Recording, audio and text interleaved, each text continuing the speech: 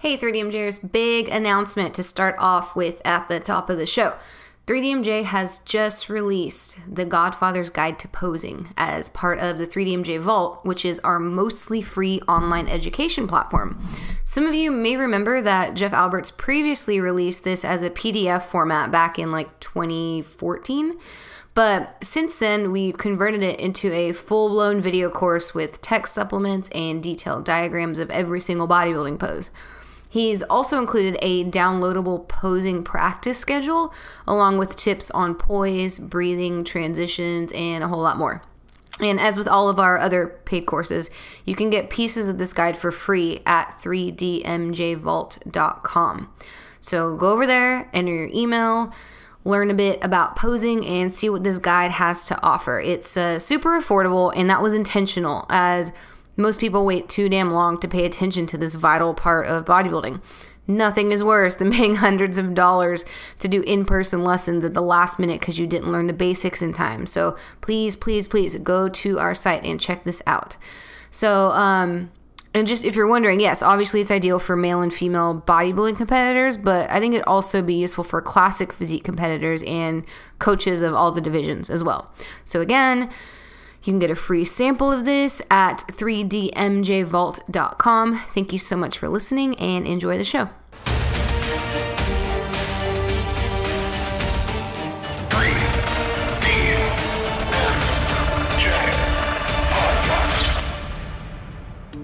This is Andrea Valdez, and today I'm talking to Jeff Alberts and Brad Loomis about being an athlete, coach, and parent all at the same time. Some of you listening might not think that this applies to you because you don't have kids, but it's actually a pretty useful discussion for any fitness professional at all. Most personal trainers or coaches end up having to deal with adults who have children at some point. So being aware of the challenges they face can help you develop a better understanding of your clients and their needs, which in turn makes for a much more productive coach-client relationship as a whole. So in this one, we start with discussing like the ages, demographics, and sports that Brad and Jeff's kids participate in. And then we talk about how the guys' competitive training and dieting has affected their family, what it's like posing in front of your kids on a bodybuilding stage, whether or not their kids feel pressure to look or eat a certain way, how they deal with their children following them on social media, training their kids, helping their kids lose weight, and a whole bunch more within and throughout all those little discussions that we hope you guys find enlightening. So as always, if you have any feedback or comments on this particular episode, go to 3dmusclejourney.com or to our YouTube channel at youtube.com/team3dmj and leave it under podcast number 79. Please enjoy our episode on parenting as an athlete with Brad Loomis and Jeff Alberts. Brad, go ahead and start us out with all your dad's stats. I should probably go first because I've got one. Okay. He's now 15 and 5 or 6 days. And how old were we when we had him? So 15 minus 46, or 46 minus 15. What is 31. that? 31, 32, something like that. So, yeah, we were not young parents, but still, you know, old enough to probably know better that we were getting into a parenthood. When Xander was born, were you already competing in anything? I wasn't really, no. I wasn't really competing in anything. And the scary thing is I cringe when I think about this. I started prep January 1st because New Year's, right? And he was born January 16th, and he was early. He wasn't supposed to be born till March. So I was in my prep. And 16 days into it, he decides I'm ready to come out. Goodness. So yeah, he very much coincided with my very first bodybuilding prep / adult athletic endeavor. So wow. All right, and Jeff, give me your dad's stats. Let's see. My son is 5 now, which is hard to believe. I went by super fast. And my stepdaughter is 13 going on 14. So I was 41 when my son was born.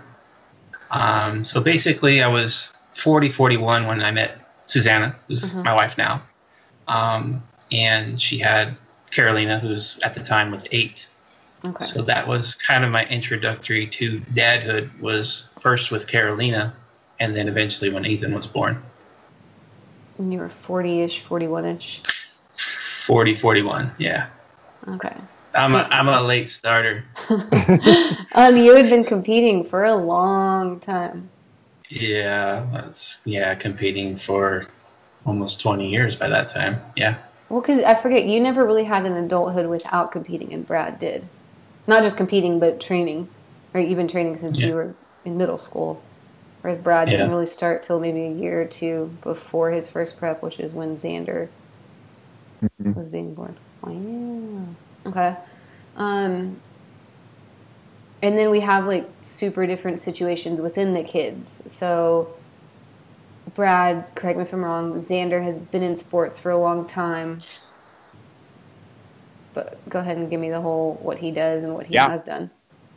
He's pretty much done sports all of his life, really. I mean, he doesn't even remember his first year of football, but he was doing soccer 3 years before that, you know.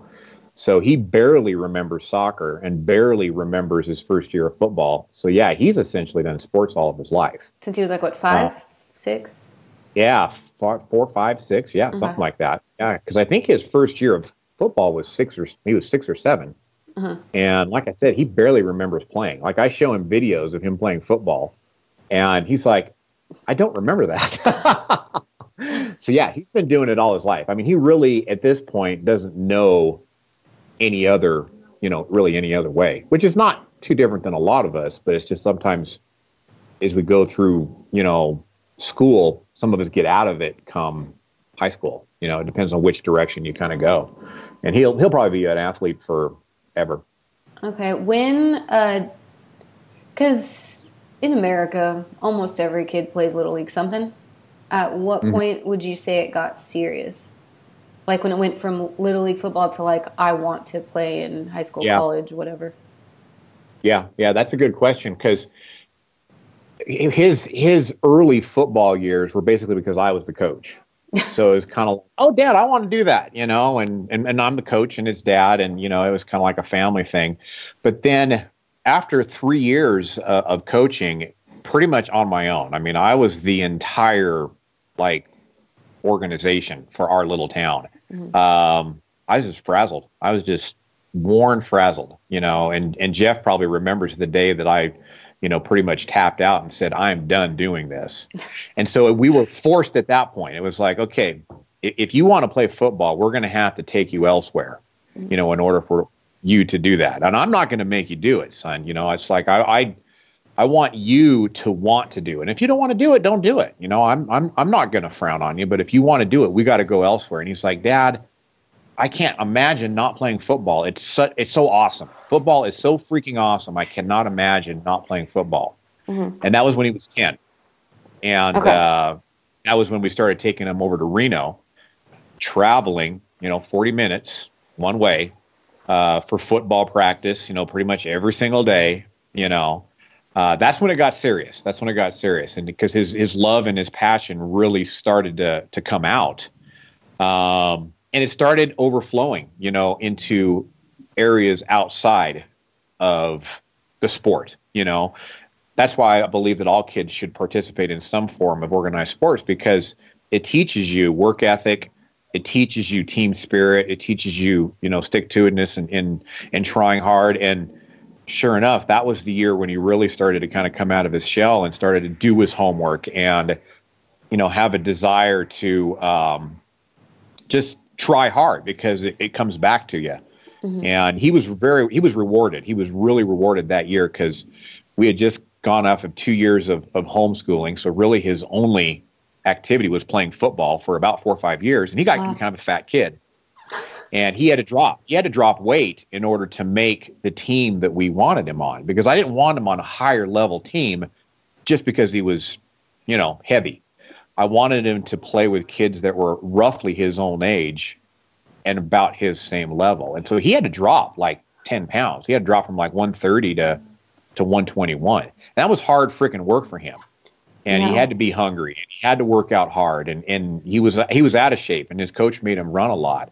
And when he made the team and made the weight, I I remember we're putting up pictures of him side by side because he was certain that he hadn't made any significant change to, his body. And he saw the changes between his last year of football here and then his first year of football there. And then on top of it, his first year of football, they kicked ass. His first year of football in Reno, he went from basically winning 2 games in 3 seasons here to, like, at one point they were undefeated. They were 5-0 over there, and they made it all the way to the Snow Bowl, and he was rewarded for all of that hard work. He went to, I don't even remember how many games they won. It was 8 or 9 games, something like that. And he had a ball. And that was when it got serious. There's like 3 things I'm going to have to come back and ask you about within all that you just said. Bro, I wrote them down. The snowball. Especially the snowball. Just kidding. Okay. So thank you for all that, Brad. But Jeff, what about Carolina Dad and was Ethan? falling asleep. Come on. What are they into right now? Ethan, actually, this Friday is his first soccer practice. Oh my goodness! So he's starting soccer on Friday. Big E. And it's obviously it's not going to be super serious. It's more just to get him to participate, it be around other kids, that type of thing. So that's going to be exciting for me, watching him do his first practice. Carolina's been playing soccer before I even met her. So she's been doing it for years now, and she was playing in a league up until she was 12. Here in Stockton, they have they have a bunch of teams that play amongst each other. But this team is called Stockton Storm. Like, they do a little traveling, city to city. Club team. It's kind of like a traveling little club team. So she really wanted to get on that team because that's more competitive, whereas the other league was just more like quote unquote for fun. So she wanted to make this team, and she tried out, worked hard, she made it. She was super excited. So now she's on like this little club team or traveling team. She's been playing that. This is her 2nd or 3rd season now. She just started. She had her first game last Saturday and they won. But she's really serious into that, and I think, as parents, my wife and I, we use the soccer for her as a tool, because she's like Xander, like that's her passion is soccer. She loves it. So of course it's like that's a tool for us as parents. Okay, in order to play soccer, your grades got to be good. You got to keep up on your here at home. You got to keep things clean and be structured and routine. And so it's like a positive thing. It's like Brad was saying. Like I just think like playing a sport, it just teaches you a lot about work ethic, discipline, structure. I mean, it's all there. I played sports as a kid myself, and I think that's where I got a lot of the things I do now as a bodybuilder. I learned playing sport as a kid. Yeah. So that's kind of where we're at with sports. So Ethan's just now getting into it. We thought about putting him in karate as well, and because the way they instruct, like they would actually like, it's not so much here's how to punch or whatever, but they would actually teach them life things, like actually sit the kids down and teach them about life and stuff. So I was like, okay, this is kind of cool. So I think soccer at some point is going to have Ethan go into karate, I should say, as well. Okay. Yeah, Eric said the same thing. That he was like that he grew up doing martial arts, but not because he didn't like it because of the physical stuff. That he just like they did a lot of mental training or whatever, I suppose. Okay, so let me go back to at least one of Brad's things where you said that snowball. No, that's not what we really want to know about the snowball. No, he had to diet when he was 10. That's to me that's so crazy. And that's coming from someone who grew up in gymnastics, and like we had talks about that sometimes when I was younger. But I guess, man, there's so many things about that, right? A lot of people would frown upon it, saying that you shouldn't make a kid worry about that. And then we have this whole thing where you are a competitive dieter, and so he's seen you do it, and And not only that, if he was a little chunky, he's seen his dad really shredded. Is that hard for him emotionally? Does he get upset that he can't do that? Did you make him count macros? Did you, so many things about that. Oh yeah, that's so crazy. That could be a whole. That could be like a whole podcast right there, right? Yeah. Because trust me, as he got older, now he doesn't have a freaking care in the world. He'll run up and down the street with his shirt off, and he's a 15-year-old kid, and he's a football player, so he's a big, strong kid, and so he's certainly not shredded. But yeah, as we were growing up, I remember one time vividly, I was getting ready for a competition, I think in 2014 or something like that. We went back to Florida, and we went to the pool, and he was like embarrassed to be seen with me, because there I am, shredded, the whole fitness model, abs, chest, delt thing, and he felt embarrassed to be there, and he didn't even want to take his shirt off, and I don't want to say that, I don't want to say that, that was right or wrong. That's not what I told him. I said, you know what, son, that's just how you're feeling, and I'm not going to tell you that it's right or wrong. The important thing to know is that none of these people care about any of that. If anything, they probably barely even, are paying attention to us, because they're into their thing, and they're doing what they're doing. And so your self-consciousness is really just kind of centered around you. Mm-hmm. And so, and then even then I says, if you don't feel comfortable, let's not go swimming. Oh, but I want to go swimming, Dad. And I says, well, would you like me to just go back up to the room and your mom and your grandparents can come down? No, that's fine. I says, well, son, you know what? Thank you for sharing that with me, because that's an honest kid. Yeah. That he was able to share that with me. Some kids, they probably would have just not even gone to the pool. They would have made an excuse or, something to just get out of going down there. But backing up to losing weight for football, that goes to show you how bad he wanted to be on that team and how bad he wanted to play football, that he was understanding that he needed to lose weight. Now, the good thing is no, he didn't have to count macros. Mm-hmm. He didn't really have to diet per se, but he kind of wanted to. He's seen his dad live this lifestyle. He knows that it's rewarding, because he saw me get my swords and all this kind of stuff, And so he kind of wanted to, and I said, well, son, this is an easy way to do it. Just look at the calories on the back, and by the end of the day, when you add it all up, don't make it go over 1,600. Mm-hmm. And it was as easy as that. I don't even know if he truly did that, to be honest with you. Mm-hmm. But nonetheless, being aware of what he was eating, and then of course the training, the workouts that they were doing in Reno, they were grueling. They were making his asthma act up. He almost puked once. You're gonna drop weight when your activity level goes that high, and really the only part that was really, really hard from him was the day that they had to make weight. He couldn't eat, and he had to make sure that he went to the bathroom and peed and did all of that kind of stuff. And, he still made weight, and he was rewarded for all that hard work, and that to me, I think that's one of the most proud years that I've ever seen him participate in sports. Now, were you ever worried about what would happen after that? Was I ever worried?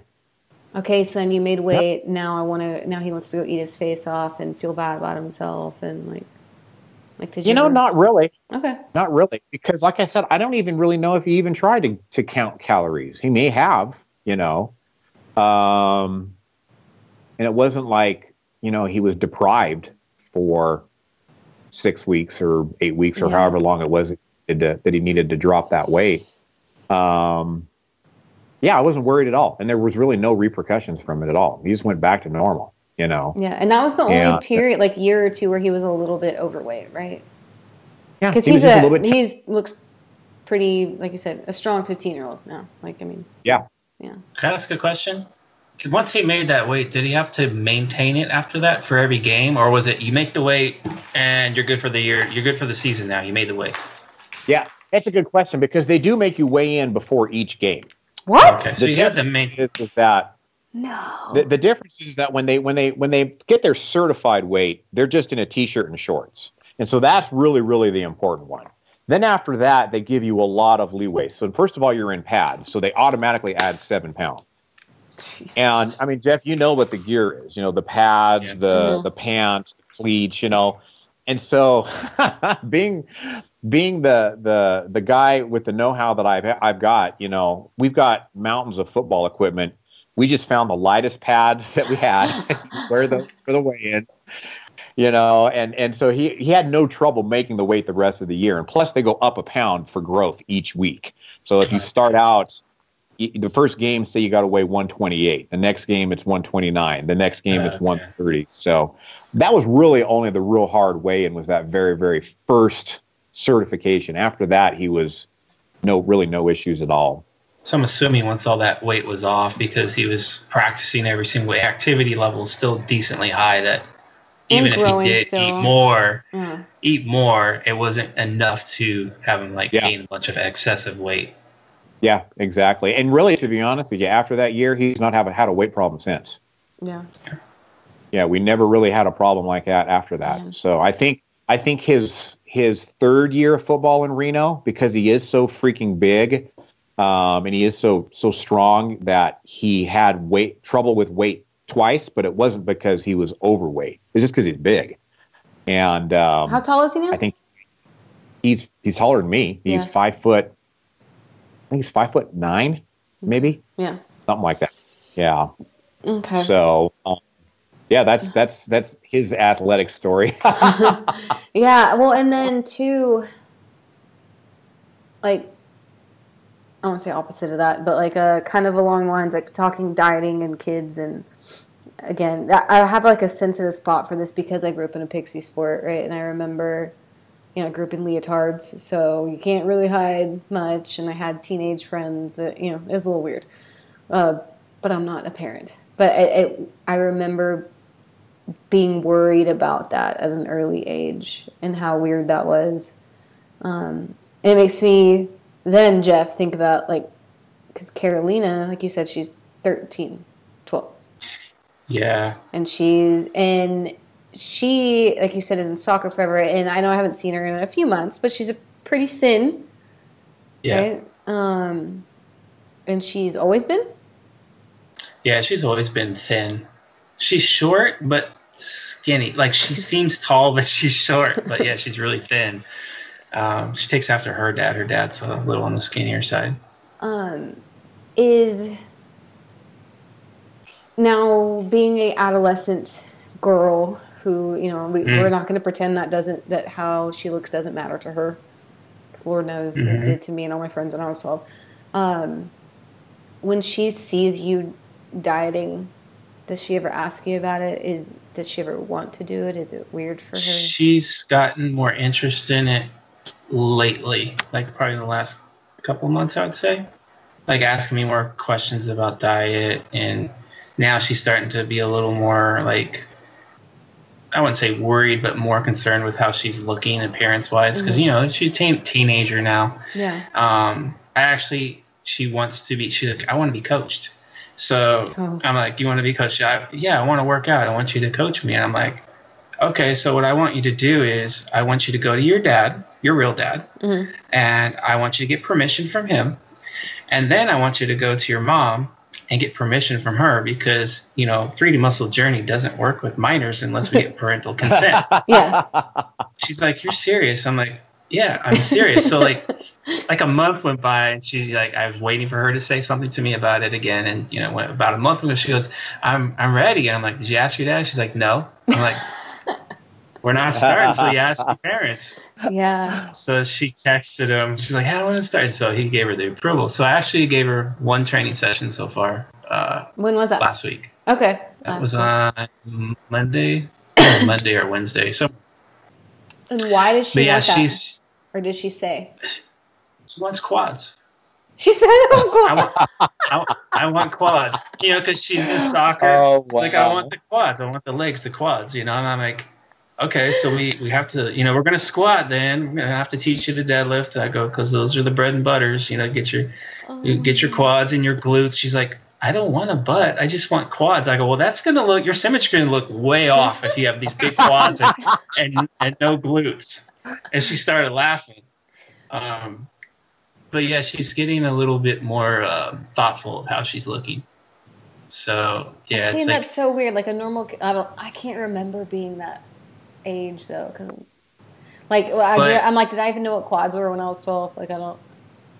Anyways, I don't go around like, to me it's like I really make it a point not to. I don't talk about bodybuilding. Like if it's our family time, I'm not talking about, hey, check out my quads. You know, I'm not talking like that.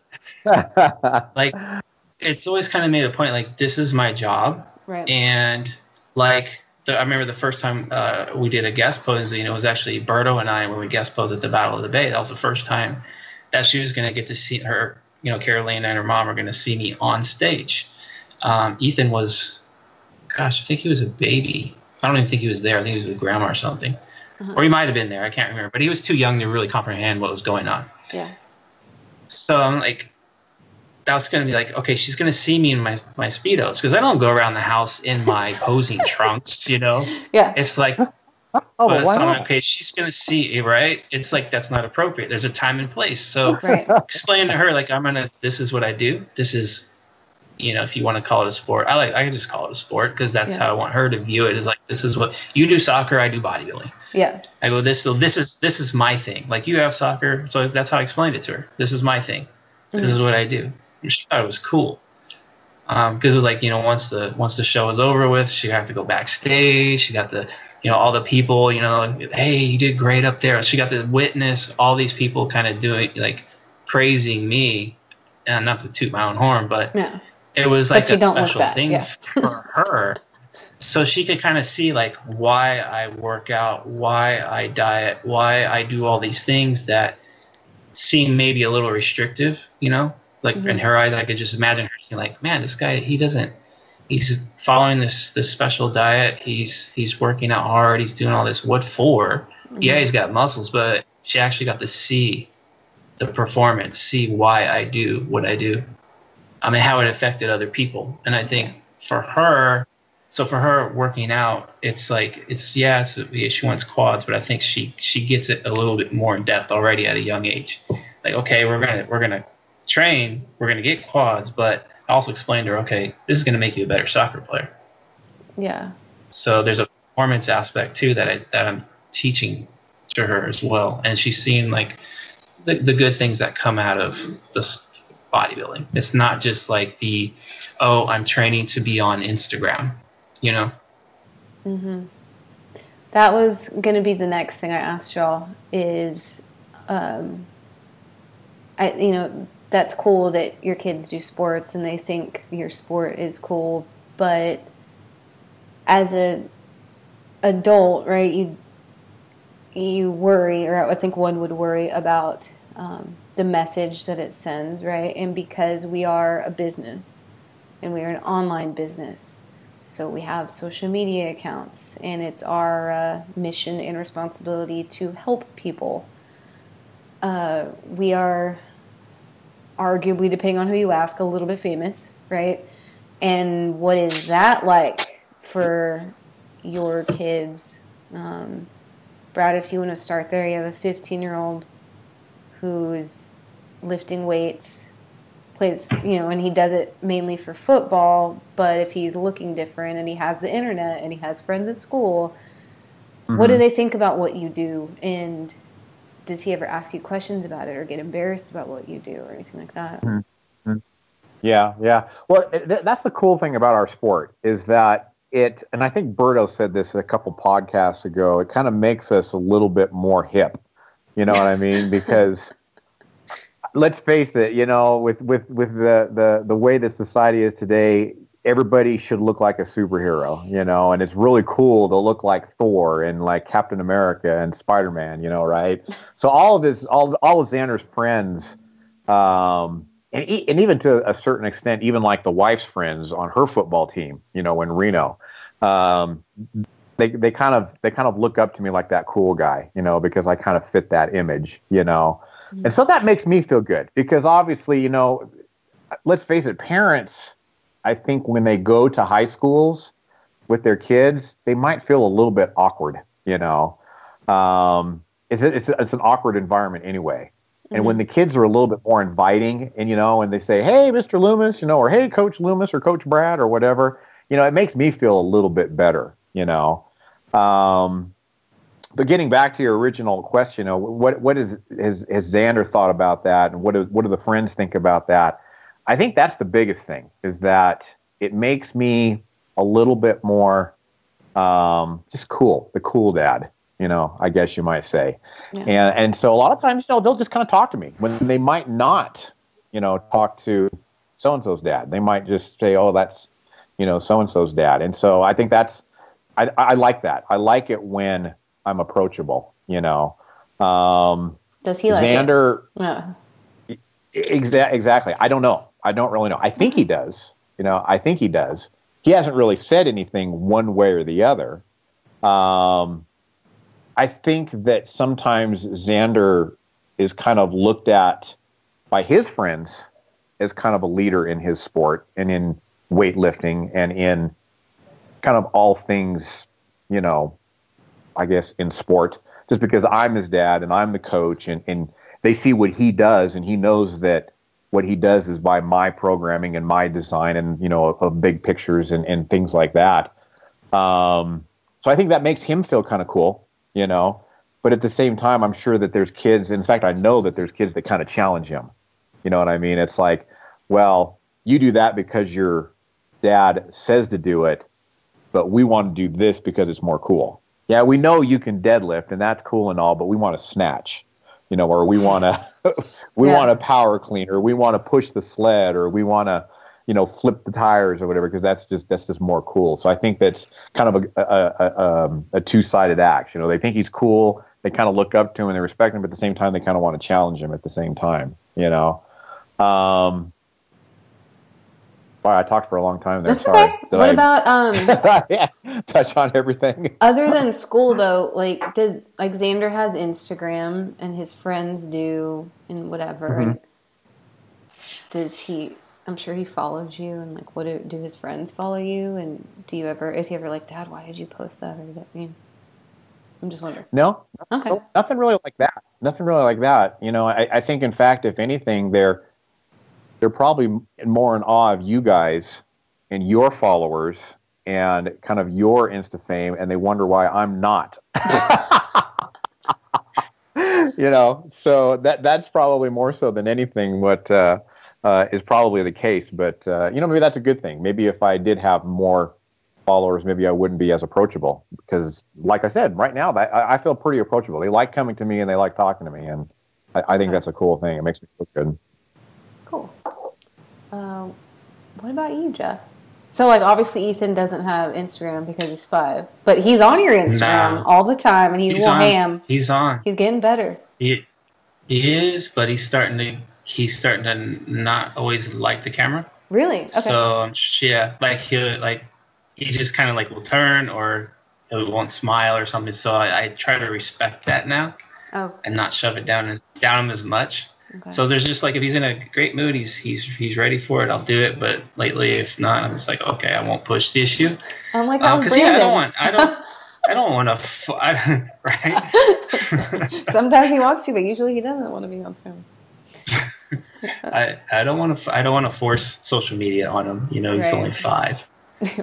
Carolina is a different scenario because she's a girl. Right. And my sport, you know, bodybuilding, you know, posting pictures in your Speedos or whatever. Mm-hmm. It's like, I didn't, like, in the beginning, I didn't want her connected to me, basically. So I didn't, like, she had the Instagram and the Facebook, but wasn't friends with her on it on purpose, because I didn't want her exposed to that at a younger age.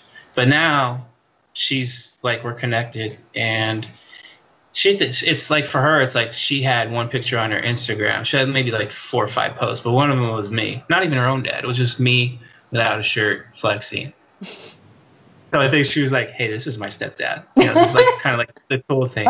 Yeah. Yeah. So like at the kids at school, like she won't tell me, hey, what you do is cool or whatever. She doesn't never say anything like that. But I'll hear her sometimes tell her friends, like, yeah, that's my stepdad. He's a pro bodybuilder. Yeah. So there's a pride thing there. So that's how I know she's okay with it. Yeah. But the social media thing, you can't hide or shield your kids from it because they're going to get to it anyways. Yeah. So I just try to make sure that, there's good etiquette and she's handling it responsibly. And it's not like, yeah, I'm posting bodybuilding stuff, but I'm not like, they're not indecent, Right. It's more like, this is more respectful and it's more appropriate, the ones for her or for just me and my personality. Like, I'm not one that's going to flaunt. It's just more of, hey, here's this, and I usually write a blurb on it. It's usually something that I can try to help people with. It's educational or informative, or I'm just saying how I truly feel. And to me, it's like whenever I do post, I know that, okay, 5 years from now, 10 years from now, if my kids read this, they're going to learn something from who I am, what I stand for, and what I'm trying to teach people as well as teach them. So I have no regret on any of the stuff that I've been posting. If I could tell you this, if I had kids when I was in my 20s, maybe even my early 30s, I wasn't mature enough to have kids. And I knew that in my 20s because I was an obsessive bodybuilder. And I remember telling my ex-wife if she wanted kids, I'm like, nope. Yeah. I knew I was just way too selfish to do it. Yeah.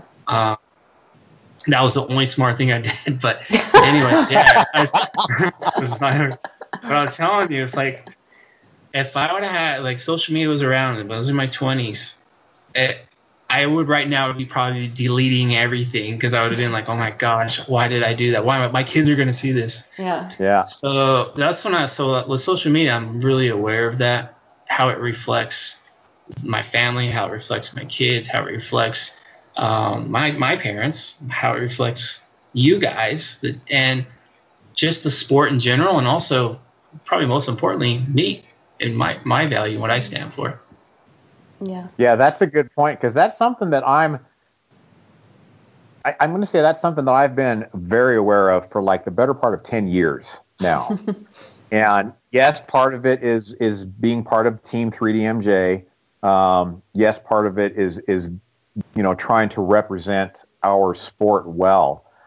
But man, I have to tell you that each time that I post something, or even if I'm going to comment on somebody else's picture, post, whatever, I'm kind of always thinking in the back of my mind, what kind of an example am I setting to my son, and my son's friends, they are. It's such an impressionable age, and it's kind of like, Jeff and I when we were in our 20s. That's the last thing that we want to do is make that kind of an example for our kids, and especially when they're at this age, when so much of their just their lifestyle habits, their morals, their standards are sometimes formed at this age. Yeah. Brad, do you ever worry that because Xander's been in sports so long and his whole life you've also been in sports, do you ever worry that if he ever wanted to stop or quit or whatever, that he would maybe overextend himself because he's trying to keep up with you or impress you? I've never thought about that, really, to be honest with you. I think I have worried, and just a little bit, and I'll kind of reiterate why I have kind of worried, what it's going to be like if he's not an athlete, or what life's going to be like after sports, and we're in a pretty unique situation because we can be bodybuilders and power lifters for as long as we really want to. It's not like football where you're kind of in your prime from about 18 until about 26, and then you probably better think about giving it up, So he kind of knows that he's going to be able to perform in or participate in some athletic endeavor in some way, shape, or form for as long as that he wants to, And yeah, he's kind of his own man in a way. And I don't see him thinking or even having the desire to keep up with his old man. And maybe that's probably because right now we both know that he's going to kick his old man's ass probably in about 5 or 6 years. So he doesn't even have to worry about that. But then at the same time, you know, he's got such a good head on his shoulders. And yes, probably part of it's sports, but really, to be honest with you, I think the majority of it's just our faith. You know, Okay. We're all going to be okay. God's got us all, you know, and no matter what our thinking is, if it's clouded, if it's fogged, whatever, you know, as long as we kind of follow that path, we're making right decisions, and we're you know, it all comes out for a reason. There's a reason you don't lie. Bad shit becomes of it, you know? Mm-hmm. So as long as you kind of make that your foundation, you're going to be okay, and good shit's going to come out of it. So good shit. Good shit and shit and snowballs. All right. Good shit and snowballs. So, okay, the Snow Bowl. What is the Snow Bowl? Okay. They always play the championship games in like November. And here in Reno and Portola, there's oftentimes snow on the ground. So a lot of times they end up playing in the snow. So that's why it's the Snow Bowl. It's got nothing to do with whatever other, you know, jargon or slang that snow is used for. I just thought it was cute. That's all. That's all. Jeff, what would you do if, say, when Carolina? Oh, see, it's hard because I think it's interesting that you said, "Well, go ask your parents before I'll coach you in any way." But like, say when Ethan is Xander's age.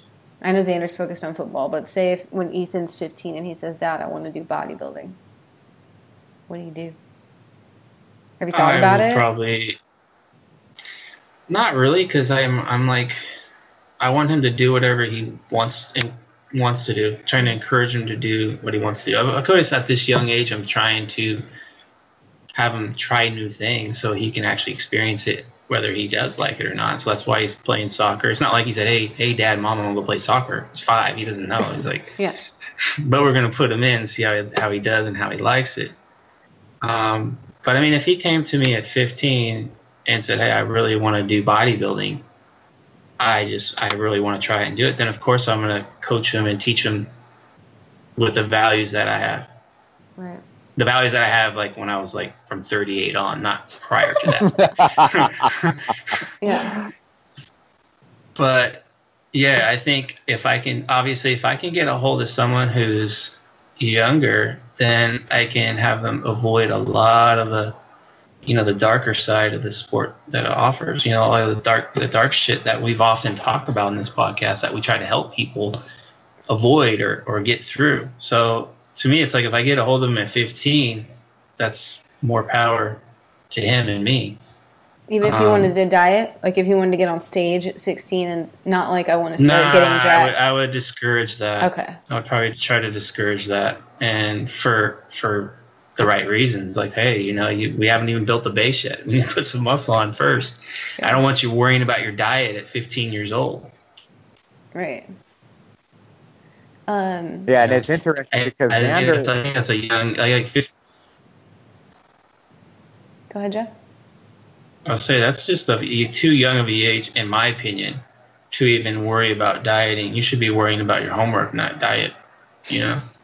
Yeah, and I totally agree. Because trust me, Xander's got a good friend that plays on his football team that's got a damn good physique. And I mean, it's not anything that this kid's done. He would have had a good physique whether he played football and lifted weights or not. It just so happens that he lifted weights. Mm-hmm. So naturally, Xander, who is like, you know, the second strongest kid in the school, looks to his buddy and says, I want to look like that. I want to have abs. Mm-hmm. I want to shred. I want to, and he says that. He'll actually say that. And he looks down and goes, I want to shred this. And just like Jeff, I'm like, son, you don't want to do that. Yeah. These are your prime muscle building years, you know, and I'm the same way. I discourage it. I pretty much discourage it. Well, the beauty of that is, if that conversation came up for me, all I have to do is show them my pictures from when I first started to when I was 17. I look like a man child at 17, and I didn't worry about my diet. All I did was train hard. Yeah, but not And everybody's as lucky as you, Jeff. And for But real, not every 17-year-old. You know. I like not only like I was probably pound for pound the strongest kid in my high school. Yeah. But I had probably the best. I wouldn't say probably, and I don't want to sound conceited, but I had probably the most work ethic in the gym than anybody, hands down. So I mean, even if Ethan had 3/4 of that or half of that, and he's just training consistently, you're gonna make progress without even stressing the diet. I mean, unless he's like just way under eating, which I don't see that happening. I mean, I was only eating at that time. I remember maybe 2 meals a day. And I remember lunch would be like, no, like at lunch in high school, I would eat like a cookie and French fries. That was like lunch. Yeah. and then dinner, like I get home, have a bowl of cereal or something. And then I had like, well, because at the time I lived with my aunt and uncle, my aunt would cook dinner and I'd have dinner. Yeah. That was it. And I would say I wasn't eating a ton of food, just enough to, and I didn't gain a bunch of weight. You know, I basically maybe gained 10 pounds throughout high school, but it was 10 real good pounds. Like there was quite a bit of muscle there. So, so to me, it's just like when I think back now, like from the age I'm at now, and I think back like 30 years ago, man, yeah, it's like kind of like Eric said, hey, you don't have to force feed muscle. Like, you just have to train at that age and just eat enough and you'll be fine. You'll make progress. So to me, it makes no sense to say, okay, Ethan, we got to start tracking our macros at 15 years old. I need to know what your protein is. You know, we need to slowly walk our calories up and get, let's gain. And then when we get 4 months from now, we'll do a mini cut and all this bullshit. No, we're just going to train and you're going to have fun in the gym and you're not going to overanalyze this shit at such a young age. And you're going to see, you're going to progress without all that worry. And then when he's more mature and he's, further along in the world, then maybe we could worry about the little fine things later. Yeah. Yeah, and it's funny too because this conversation takes me back to one of my very, very first clients that I coached in bodybuilding, and it was way back in like 2004. I met this young man who was 14 years old, and he really wanted to get into bodybuilding, and so I basically took him under my wing, and we trained him for like, I want to say a solid like 14, 15 months. And he was training with me the whole time, and then he saw me get up on stage for the first time, my first year. And he wanted to do it. And so instantly I was like, yeah, bud, let's do it. Let's go for it. And at this point, he had just turned 15. And he put on a lot of muscle, but I was like, yeah, bud, let's go for it. Who am I to deny you this thing that you want to do, And I mean, this is not the first time, obviously, that I think back to that and regret it, Yeah. And it's funny because I still see him to this day. He's obviously a lot older now. He's a paramedic, so I see him at the hospital where I work at, and there's no ill will. I mean, if anything, we have a great time when we're together, and it's almost like no time has passed at all. But if I could go back in time to 2003, I would treat him the same way that I am treating Xander and the way that Jeff will treat Ethan when Ethan is their age 10 years from now, and I'd say, it's not a good idea, bud. In fact, really, I don't even think there should be teenage divisions in bodybuilding. Yeah. But don't get me started on that because then I'll get going on a rant. So. Okay. So another thing people maybe not listeners to the podcast, I'm sure maybe a couple, but a common argument if you polled like any of the parents at Xander's high school, right, would be, should he even, like, when did he start lifting weights and was that too early and is that bad for him? Like, when did y'all start lifting?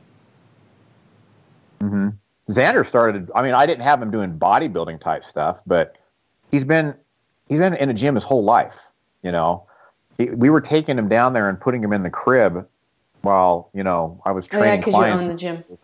Treadmill, He's been in the gym all of his life. So, I mean, he was lifting, doing things like deadlifts, or I guess rack pulls, or probably because he was so tiny, since he was 8, Okay. And yeah, I always got comments on my Facebook and on my YouTube. Oh, he's going to stunt his growth, and he's gonna, damage himself in some way, shape, or form. And if Eric were here, I'm sure that he could probably, vouch for me that has never been proven.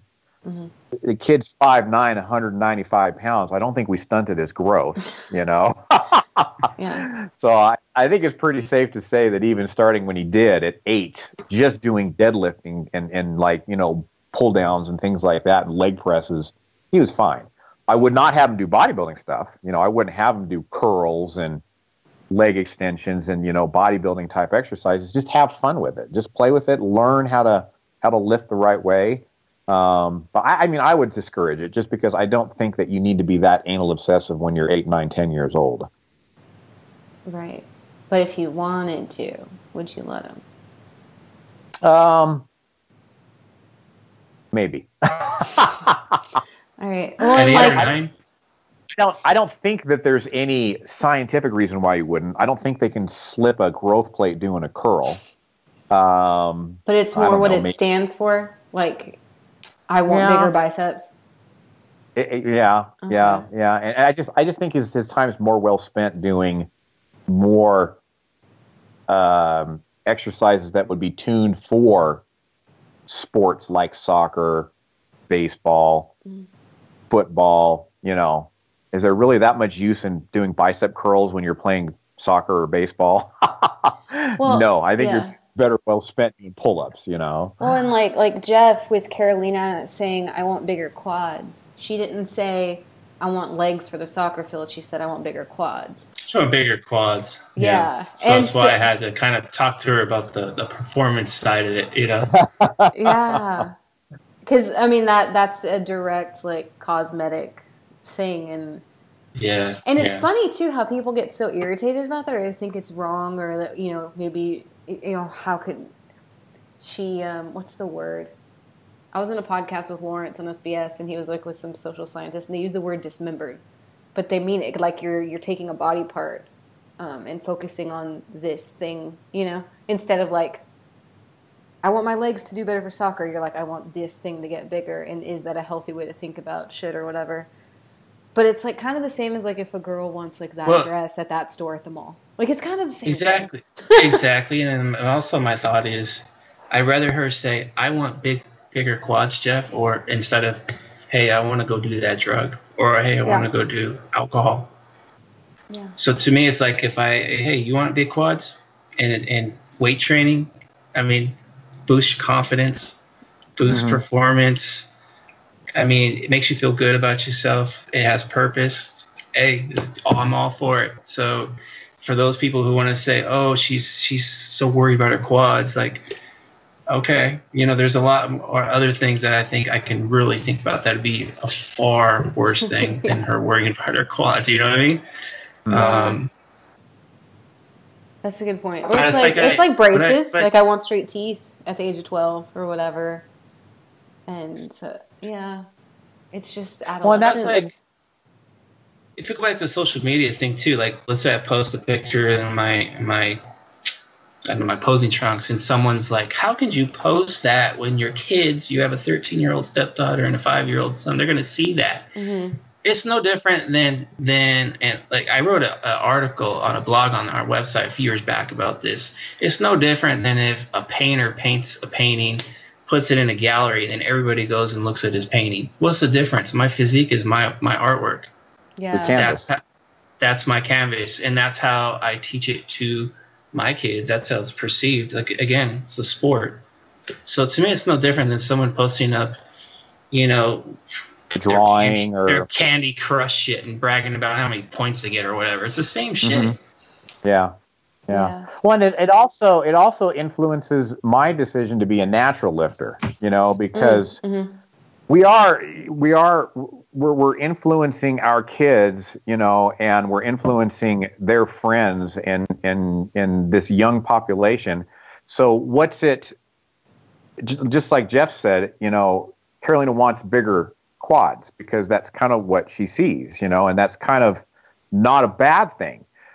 Well, let's look at the flip side of that. Let's say that I was doing steroids, and then, of course, that's what my son sees, you know? And so then, therefore, maybe my son wants to do steroids too, you know? A lot of times our kids and their friends kind of see what we do, and they, of course, they want to kind of follow suit, whether it's good or it's bad, you know, because I can guarantee you there's probably a lot of kids that are out there that are watching parents, you know, aunts, uncles do bad stuff. And what do they want to do? You know, they want to do what they're seeing. And so if it's bad, they're going to want to do bad stuff. Yeah, it's kind of like, I'm not going to say too much detail here because this is more of a personal story that I don't want to upset anybody else. But my little brother, I was getting ready. He wanted to compete in a bodybuilding show, and he was in his early 20s. So he wasn't a child. He was in his early 20s. It was when I was going in 2009. I was competing in 2009 that year. And he started prepping. And so I started teaching him how to use the food scale and all these things. And my dad didn't like the fact that he was like, it seemed obsessive to my dad to have my little brother focusing so hard on this one thing. But at the time, he really had no direction, like wasn't really working, wasn't going to school. So I'm like, okay, bodybuilding, doing a prep, I mean, it's going to teach him work ethic, it's going to teach him discipline. It's going to teach him some skills that maybe will help him cope in the real world. Yeah. So I thought it was a positive thing, but my dad kind of saw it as an obsessive thing. And he was telling me, hey, you need to stop. You know, you tell him, like, you shouldn't be doing this and blah, blah. And, you know, long story short, you know, he didn't really go through with it, kind of quit. And now in life, he's really he's struggling really hard. Yeah. So to me, it's like sometimes a sport, it can come across as kind of not good, but in a way it teaches a lot. So so that's one thing that I think, you know, there's a lot of positives, because I know there's sides to bodybuilding that's kind of ugly. Yeah.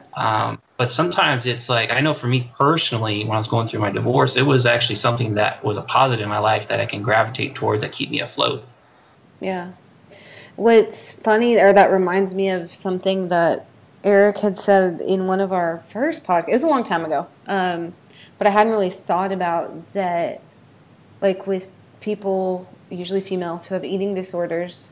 Maybe they're anorexic and afraid to eat for whatever reason, or maybe afraid's not the word, whatever reason they have anorexia nervosa, and they find bodybuilding, which is a very, like you said, calculated, obsessive way to control their nutrition, but that's the only way that they all gain weight, is because they still have control. And it's that obsessive control keeps them at a healthy body weight, whereas just being like, I can't eat, makes them, you know, malnourished and underweight. So it's always like you said, it's just where you're coming from. So if he had nothing else that he could tangibly hold on to, and there's just one thing that he could that have helped him? Whereas a lot of other kids, maybe there's a lot of like you say, other things they could be doing other than bodybuilding that could be a lot worse. But to a lot of people, bodybuilding is the worst. So I guess it's where you come from. Jeff, do you mind me asking what Susanna, so Carolina's mom, thought whenever, or if she even cared when Carolina wanted to work out with you and said, I want bigger quads? Like, was that alarming to her? She didn't care at all? No. Okay. No. Because I think she trusts me, like, that I'm going to show her. Well, like, not is she scared of what you're going to do, but, like, is she worried that, like, why does my daughter care about this? Like, what is she, you know, is she just looking at bodybuilders on Instagram? No, because when she says it, it's not like she's serious. It's more like, I want quads, and she'll giggle. You know, it's not like I want quads because I'm worried about these people, how they view me, or you know, it's more like I want quads because I think it looks cool. Yeah. And then would it be different? I want abs too. I want abs, quads and abs. Yeah. I was going to say, would it be different if she said, I want glutes? What was that? Would it be different if she said, I want glutes? For real, would it be different? Maybe depending on the context and how she said it. Yeah. But she wanted the abs too. What do I do to get the abs? And I'm like, and she's like blowing her hair out, trying to show me her abs, which she does have a little bit of abs. I'm like, they're already there. Don't even worry about it. You don't need to diet. You need to eat. You know, we need to make sure you're playing. Yeah. But it's not. She's not super obsessive about it. She's more like if I told her, hey, we're gonna work out at 5 o'clock. Like if I don't say, okay, it's 5, let's go. She's just gonna be like, oh, okay, I'm off playing soccer, or I'm off doing something else. So it's her mind goes a mile a minute. So for her right now, soccer is like outside of school. That's like number one. Okay. It's funny too because Xander wants the abs and biceps. So It's a guy thing, right? It's a guy thing, and I think the reason because he knows that his training is to make him a better football player. Because you taught him that? How does he know? Because I taught him that. Okay. That his training makes him a better football player? Yeah, like how most kids wouldn't know intuitively like lifting weights is for football. A lot of them might be like, I'm lifting weights to get my abs and biceps because girls. Yeah. Yeah, no, I taught him that. I taught him you're going to do your weight training not in the way or the sport that I do. And that's kind of a conversation that we had a long time ago. Weight training serves a lot of purposes. And for me, that's bodybuilding and now powerlifting. For you, that's football. And so, basically I taught him that we need to do your weight training so that you can excel in this sport. Now, that being said, he wants biceps. Are bicep curls, having biceps, really, really necessary for football? No. But at the same time, in his mind, big biceps are a sign of strength. It's kind of like your badge of being strong. Everybody sees biceps. They don't see me, deadlift 250, 300 pounds, right? I'm gonna challenge you, Brad. I'm gonna challenge you because if he's carrying the football and he's got bulging biceps, he's gonna have a better grip on that ball. It's gonna be a tighter fit up in there, up in his arm. Exactly. It's like a vice grip that ball. So and I could put up a bit of an argument to that, but the best argument that I've got is that he is not carrying the football. He's pushing people to the ground. That's a good point. So now that being said, right. I let him do curls. Because, again, you know what? If he wants to put the workout to have an aesthetic-looking bicep, I'm okay with it. Go ahead, bud. And I'll teach you the smartest way to do that. Now, is he... I'm assuming, because it wouldn't be safe, I don't think. I'm assuming that his Reno Football League doesn't weight train all of them together or give them assignments for at home, right? That's something that you do extra. Correct. Did he ask you to do that? Did he ask me to do that? Boy, that's a good question. I don't know if he's got his headphones over there or not. Or were you like, hey, you should totally do this because I know how and you want to be good? He's just always weight trained. I mean, he actually started lifting weights before he started playing football, And so I think it was probably just an evolution. He's just always lifted weights. And now it was kind of like, well, if we're serious about football, we should make your time spent where you're lifting weights probably help you excel in football and not just for fun or bodybuilding or powerlifting, etc. So yeah, I can't really answer that. I don't really know how that evolved, to be honest with you.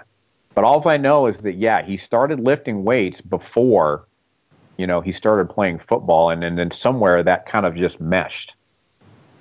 Okay. And I will say that he's way ahead of the game, because now that he's in high school and he's playing on a JV team, yes, they do train together. It's very, very unorganized, and it's just shit writing on a whiteboard in their gym. But nonetheless, they lift weights together. They lift together as a team. Xander's way ahead of the game. He's way ahead of the game. So I think he's pretty thankful for that, actually. Okay.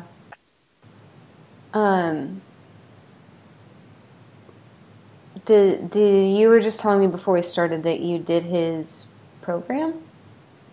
Yeah. You just restructured his you're what? I'm very proud of that, by the way. Okay. But yeah, I mean, watching him in football has made me a better coach. It's expanded my coaching ability, I'll say.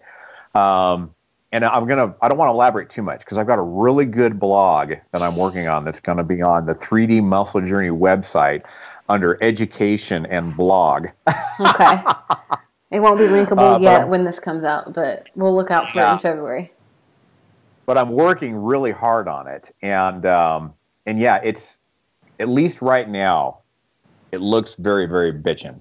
And basically, gets me every time, Brad. We That's have groovy. to know. It's groovy. Yeah. Right on. But we have to know that we're bodybuilding and we're powerlifting coaches, right? And so we have to kind of know our niche and we have to stay in our lane.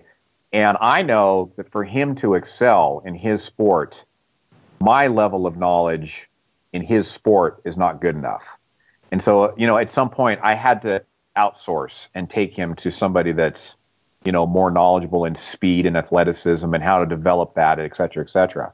So I had a great learning experience last year, and we're going to continue to do that. But what I've done is I've taken what we know and all the principles that we know, and I've melded it into, what I learned from his speed coach last year.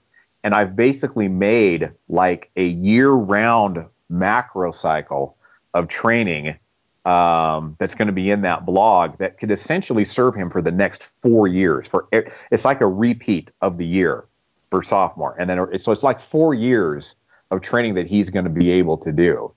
And the real test is obviously going to be, now that I've put all this thing together, how much does he improve this year as opposed to last year? Because for the last 3 years, he's been a very dominant football player. Mm-hmm. And so now it's kind of one of those things where how do you make somebody that's already good even better? And so, of course, that's the whole intent of this plan that I'm putting together, this macro cycle of training, which we're going to repeat over and over again. But does it work? Our plan is to run this thing every year. It's a year of training that we're going to do every year. But we got to kind of find out first and foremost right off the bat, did it work? Mm-hmm. Football's a physical sport. You can't just be fast. Yeah. You got to be fast and you got to be strong. And you can't just be strong. You got to be durable, and there's contact involved. And so you have to take all that into consideration when you're talking about training for a specific sport. And so that's kind of everything that I'm taking into consideration here. Awesome. Does Carolina have a program, Jeff? Or if she just was worked out with you once and that's all you worked out once, that's it. Okay. Yeah. I haven't sat down to really organize or structure it. Because I just want to see how serious she actually is. Yeah. Because let's see if she comes back, says, when are we going to work out again? If she does that, then I'm like, okay, let's write something up. But that one workout, though, knowing that she had soccer practice the next day, I'm like, we're not squatting, we're not deadlifting, because I don't want to get you sore so you can't run. So I just did a seated cable row and an overhead press, and just super lightweight, and just tried to teach her form and technique. Mm-hmm. That was it. And trying just basically, I was coaching her more during that session than I was actually. It wasn't about, hey, here's how you do an overhead press. There was a lot of talking and communicating. Yeah. The whys and things. But we'll see. I want to see how committed she is if she comes back for more. I don't want to force it on her. If she's if she wants to do it, she'll tell me. And when she does tell me, then I'll actually write something up. I'll structure it. Yeah, and that's two very different ways of looking at it, right? Because Brad's like, I know what he's going to do the next 4 years. And you're like, I'll see if she comes back for workout too. You know what I mean? Well, because some people... that's does Xander feel pressured now for the next 4 years? And do you worry about that? Perfect question, because I was just going to kind of elaborate on that. Because, first of all, we have to kind of understand that it's not like this is something that just, boom, happened. It's been this evolution of what he likes to do, what I've learned through his speed coach, and this melding of kind of this whole program together. And it's been a long process that's evolved. But two things that to kind of answer your question. First of all, no, he's not pressured to do it. He wants to do it. Mm-hmm. He's just like any other athlete. Some days he wants to do his training. Other days he doesn't want to do his training. We have to have the discipline to recognize that, ultimately shit's got to get done. And even if I don't feel like I got to, if I don't feel like doing it, I got to get it done. And I don't even have to force him in there. He'll go back there and he'll do it, right? Mm-hmm. Now, here's the cool thing, and hopefully Carolina can appreciate this at some point too. You know, when you're doing her training, Jeff, is that my son doesn't have to question if this is going to work. He knows it's going to work. How many times do our athletes they doubt themselves?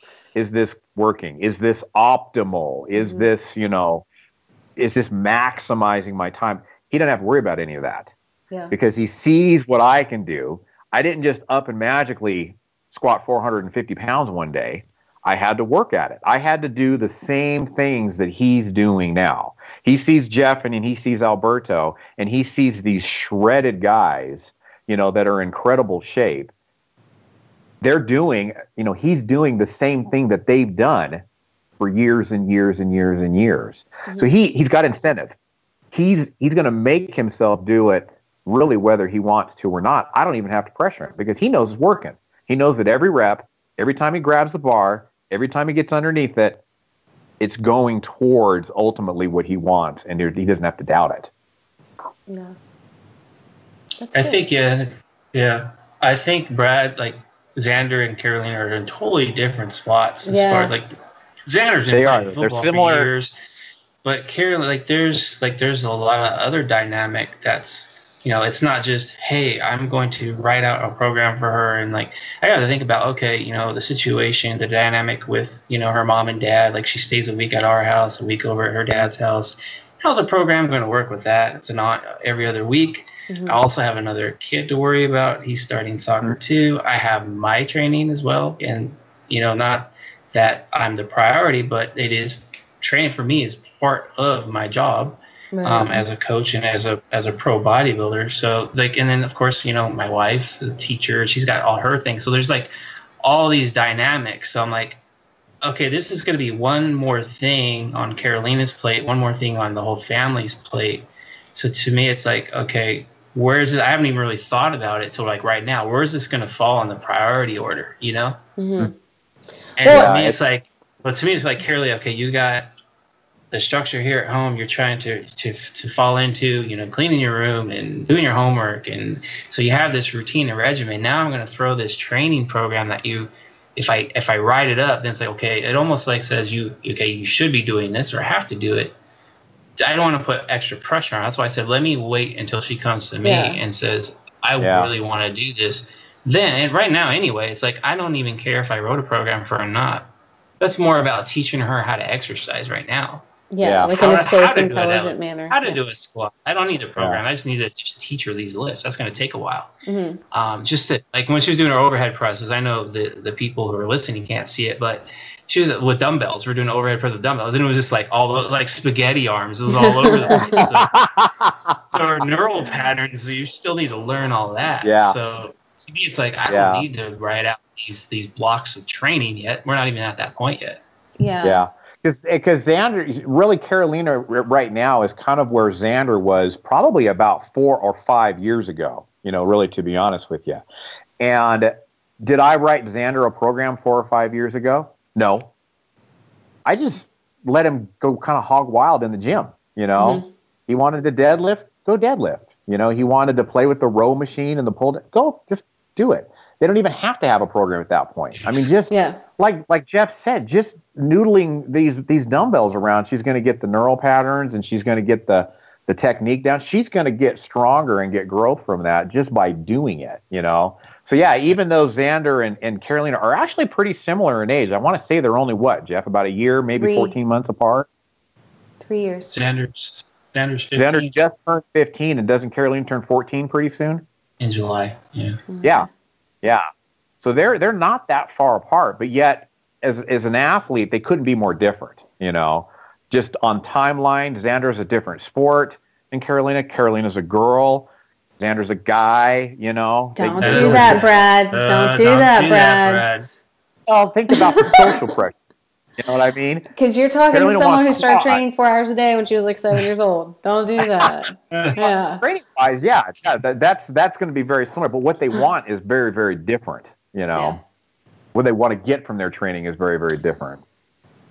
I remember watching Xander. I mean, we'll go to up when Brad had his gym, we go train, and Xander would just be all over the place, doing all these, like Brad was saying, just like you see him deadlifting and you see him pulling on something, and it's just like he's just there having fun, It wasn't nothing serious. Yeah. Yeah. Well, and it's not like he was over there lifting heavy. It was just like these light things he was doing. Yeah. Well, it's funny too. Like I guess, because no, I don't have children. That said, I've coached a lot of children. And that's how, for like a decade, that was my beginning in the sports and fitness industry, right? These competitive gymnasts, hours and hours a day, right? And one of the biggest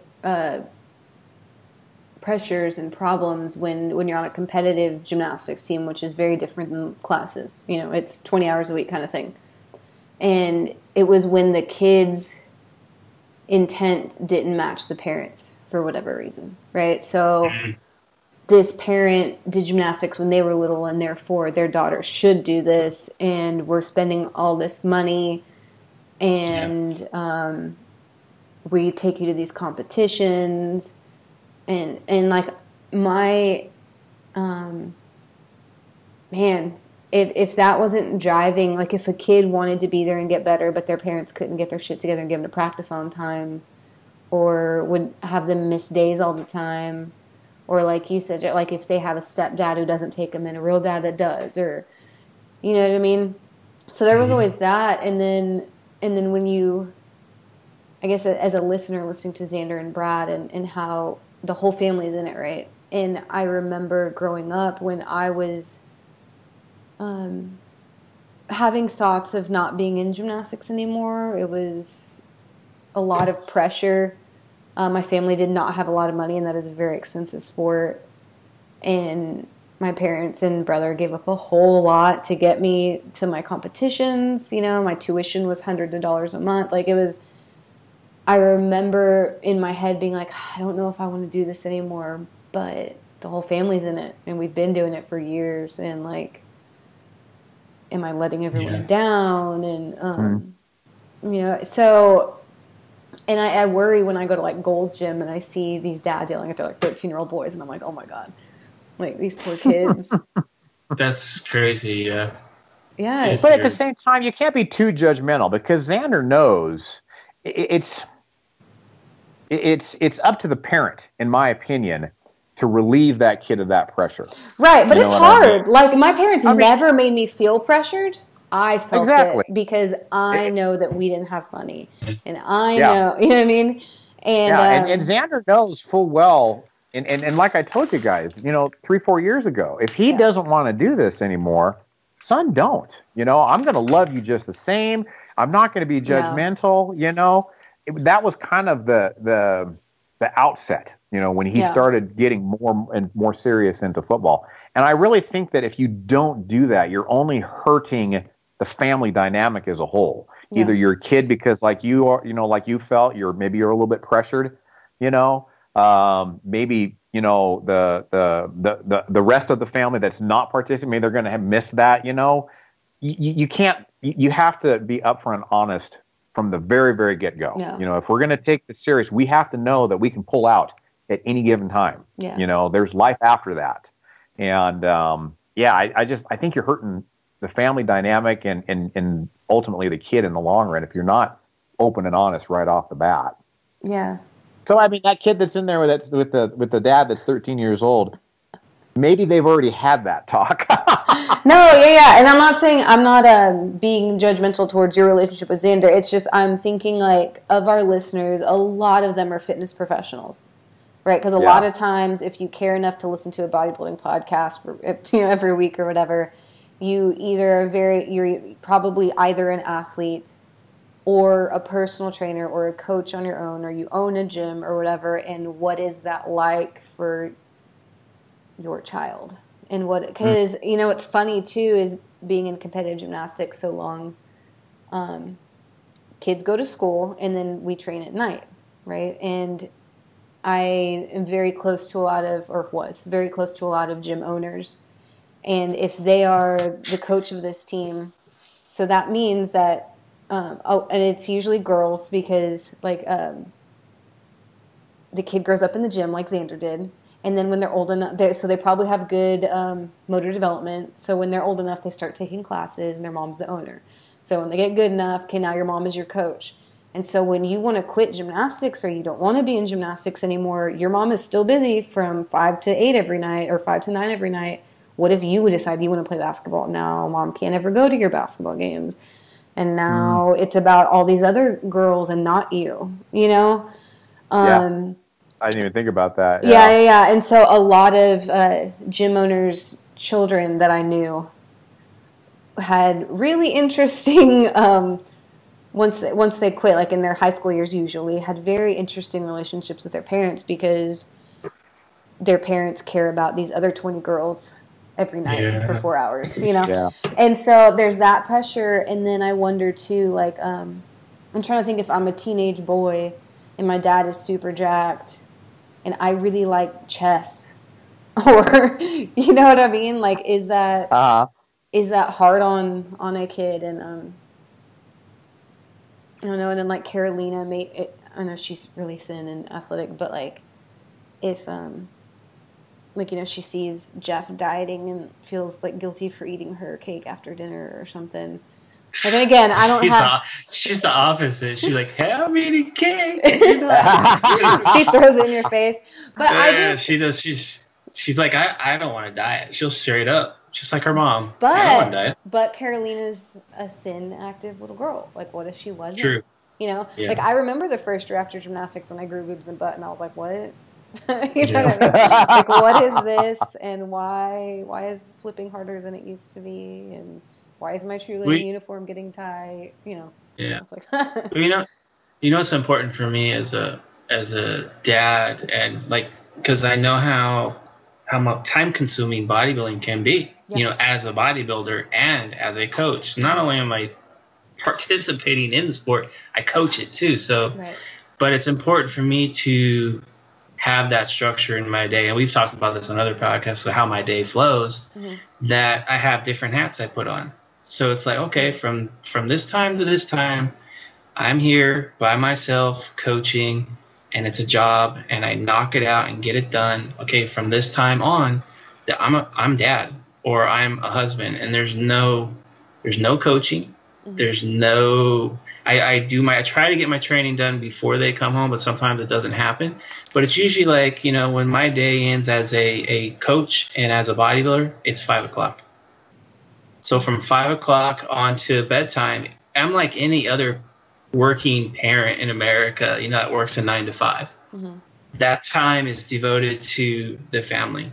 Yeah. So I personally just don't like to interject or to break up my day where it's like, okay, I'm coaching now, I'm going to go do this, or I'm going to I just want that 5, 6, 7 hour window. That's me giving my attention to my family. Yeah. And I bet that'd be hard if you had a different 9 to 5 job and had to get your training in. And it's like, it'd be hard to hide that, I guess, from an old enough kid that like sees you weighing all your stuff or doing cardio and you're tired or having mood swings or whatever. Yeah, like in the mornings, like this morning, actually, I got up at 5. Ethan was up already. He's like, I do my cardio. Like, in order for me to get cardio in, because I am prepping, it has to be first thing in the morning. So, as you guys can see, there's no more bike in the corner back here like there used to be. I brought it downstairs so I can spend more time with them. So I'm pedaling while he's drinking his chocolate milk, watching Tom and Jerry. I'm sitting there pedaling, watching Tom and Jerry with him. So it's like, yeah, I mean, the body, they see it as just, that's normal life. It's not like it's a weird thing or something like that. But I try to separate it as much as I possibly can. But if I have to intertwine it, then I do things like that. Let me make them a part of it. So it becomes like, it's not this big weird thing. It's just, oh, that's normal. Dad's on a bike pedaling. Or dad's in the garage, you know, doing curls or something. It's like, it's a normal thing. It's not a weird thing. Yeah. And it's I guess in the fitness industry, like being a professional in the fitness industry, I think it is a little different than like, again, if you're a professional basketball player, like every kid likes watching basketball and every kid understands how cool that is. but is it cool to watch dad bike in the corner and like, you know, like, not really. Yeah. Yeah. It's just different. Or like, okay, my dad is flexing in his Speedos, you know, like, or like for powerlifting, my dad wears a leotard and whatever, you know. So just things I wonder, I can't go back in time, but I wonder how that would have been growing up to have, because my mom used to run a little bit or something. My dad lifted weights sometimes while I was at school, but it was never, like, I was the athlete and I was raised by my coaches, basically. You know, I'd go to school during the day and gymnastics at night, go home, shower, homework, bed, and do it again over and over. I think I could probably, I'll speak for both me and Brad. I think it's the way in which we conduct how we do things. Yeah, bodybuilding could be perceived as a weird, selfish, obsessive sport, but we do it in a way where, I mean, you can see that we're real and we're positive, and I think it's the way we conduct ourselves that it doesn't come across as weird for our family. Yeah, and you'll conduct it as a sport, not check me out in my underwear ad pictures because this sells my supplement company. Or, like, not that anything's wrong with that, but I imagine that would be more weird if you were a fitness model versus a bodybuilding coach. Like if you were a dad fitness, or shoot, if I was a female, like if I was a female fitness model with a young girl with a 12-year-old child, like I wouldn't know how to make sense of that for her. Yeah, so it just kind of goes back to what we talked about earlier, how it's just everything, like everything I do, I just know that it's not even with social media. It's just I could just go downstairs right now and just the way I walk through the room. Kids are observant. They're very observant. They feed off energy. If I'm in a bad mood, then guarantee they're gonna leave. Like I can tell that when I've gone into the room and I'm in a bad room, Ethan will pick up on it. He's only 5, he could pick up on it. You just see it on his face, and you're like, oh, okay. You try to snap out of it. Okay, let's not be this way, because you know they're seeing every little thing. And like Brad was saying earlier, they could mimic it, or they could do opposite. Like for me personally, like a lot of things that I see my parents did, there were some things that I would mimic. Like, okay, but the negative things, my personality is like, if it's something negative, I don't want to do that. Like, I think it's just like, you know, my parents always said don't do drugs and do this, whatever. But I always like drawn against it. Like my parents smoked when I was a kid. I hated it. Like I never wanted to do it because I just thought it was gross. It was like I would smell it and it was just like they're doing it, and yeah, it's not good for them. I knew it wasn't good for them, so I'm not going to do that to myself. Yeah. So it's just like as a parent, I just know that everything I do, it's like I'm under a microscope. Yeah, and it's I think that's very, very common for any people that are really, really close. Because I have a feeling that, Jeff, that's going to very much be a reversal of roles as Ethan gets older. Because right now, Xander can walk through the room, and I can observe him and know whether it's a bad day or it's a good day, or if he's up or if he's down. You know what I mean? Oh, I know that. There's a closeness there that you almost really can't, you know, you can't, I can't even describe that or even make a similarity, that closeness with anybody else. You know what I mean? And in a way, I think it kind of, I don't know. I guess I won't go that into it, but nonetheless, when there's a closeness there, yeah, you can pick up on each other's vibrations and know, you know, kind of what they're feeling. He can't get away from it. He came home today, and I could tell right off the bat that something was bugging him. And I asked him, I said, son, what's up? You know, he was mad because he's got 3 C's. So, which is not bad. I just told Carolina, I said, hey, I was 13 going on 14 once too. So I know everything you do. And she just laughs. Like, I was a teenager once. So minus the internet. Minus the internet changes things. Yeah. True. Yeah. Cool. But yeah, that's me. All right. Do y'all have any parting pieces of advice for people who are trying to juggle being an athlete and a coach and a parent? Yeah. Okay, yeah, Brad. Yeah, you got the gears turning too, Jeff. I was just gonna say. I was just going to say mine's going to be really brief, really quick. Okay, go. Go then. Yeah, Priorities. Mine might be long. Priorities. Be a parent first. You do that, everything else will fall in line. Boom, shakalaka. Okay.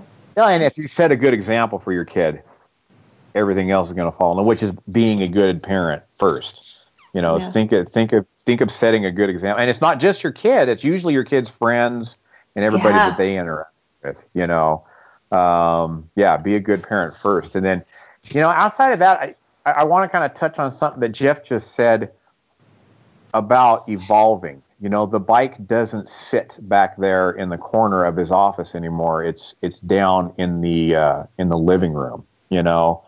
Don't get too set in your ways, because, I mean, kids grow up and things change dramatically. You know, they really, really change dramatically.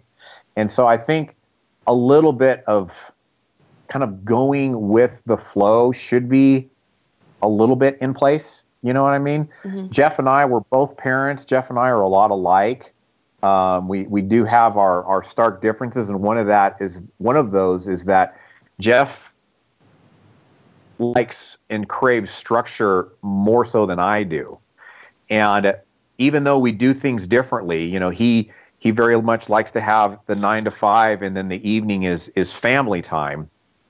For us, the way that we've kind of grown up, we accomplish the same thing, but in a different way. You know, Xander's grown up in this lifestyle his whole life. And so I don't think there's really anything wrong with those things melding and still having family time. You know, there's nothing wrong. I know down the street here, this friend of mine, his best years were when him and his kid were kind of lifting together, you know, and they would either go out in the garage or they would come down to the gym that I owned. And so I think, you know, with us, sometimes it's kind of like Xander's in there playing his Xbox and I'm working on client work right there in the same room. And so there's a very much a joining of, you know, the coaching and the family life together, you know. And I kind of relish that.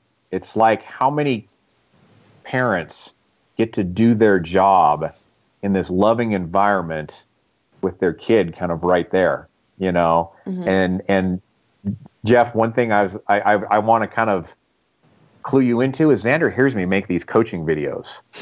And I think they're a positive influence. I really do. I really feel like he's a better person because of these coaching videos that he hears me make, you know, over and over and over again.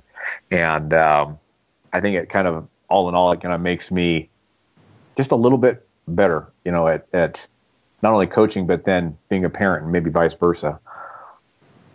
Yeah. I'll leave it there. Okay. Because otherwise I'll keep talking. All right. Well, thank y'all for handling my interrogation. Yeah, you're welcome. Okay. Cool. Next week. Thanks so much for listening, guys. 3DMJ prides itself on keeping this show, our blog, and our YouTube channel as free and relevant sources of information for our community week after week. We also release additional free video courses as often as possible at 3dmjvault.com. If you'd like to help support our mission and our work, please consider becoming a monthly patron of our endeavors. Go to patreon.com/team3dmj and donate as little as $1 per month to our cause of helping educate and grow the drug-free bodybuilding and powerlifting communities worldwide. You can definitely choose to donate more, and if you do so, we'll send you discount codes for future use on any of our paid products. But any little bit helps, and we appreciate your monthly support in any amount that you see fit. So again, you can start assisting the team at patreon.com/team3dmj. That's patreon.com/team3dmj. Thanks for sticking around, and we'll see you in the next show.